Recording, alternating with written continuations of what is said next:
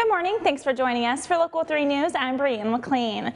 The toys donated through Toys for Tots in Marquette County are split between St. Vincent de Paul and the Salvation Army. Local 3's Rebecca Bartlemay caught up with the Salvation Army as they prepared for their toy distribution. One part of the Westwood Mall is filling up with toys, and more toys. Over 300 families. Last year was 312, and over 750 kids got presents through this toy shop. This is Allison Lesage's first year running the Toy Shop program for the Salvation Army. She says she's excited to spread some Christmas cheer to families that may not have the opportunity to if it weren't for this event. It's a great feeling. The joy and appreciation from these families makes all the hard work worth it. Not only does this distribution provide Christmas presents, but they also give gift baskets with necessities to help these families get through the holidays.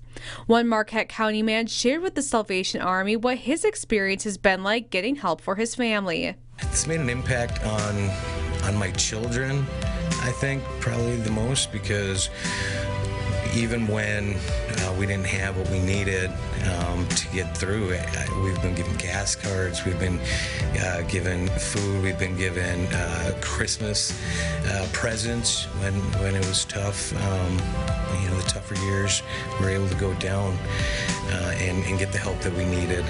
Lesage says they are distributing toys in Alger County on December 18th and then on December 20th, 21st, and 22nd in Marquette County. Unfortunately, due to COVID, we're still doing a curbside pickup, so our awesome volunteers actually do the shopping for the kids, and then we bag them all up, and the families come through like a drive-through and pick up their toys and their food basket. Families in need have until December 10th to sign up for the toy program. So they can sign up at saangeltree.org. And everything they need to do is on that website. If they have any problems, they can call our Marquette or Ishpeming office. Salvation Army is collecting items for the distribution leading right up to the event. Lesage says they are in great need of items for teenagers. If you can help out by donating your time and volunteering for the event, call the Marquette office at 906-226-2241. Thanks for joining me this morning. Now for a check on your forecast with meteorologist Tom Kippen.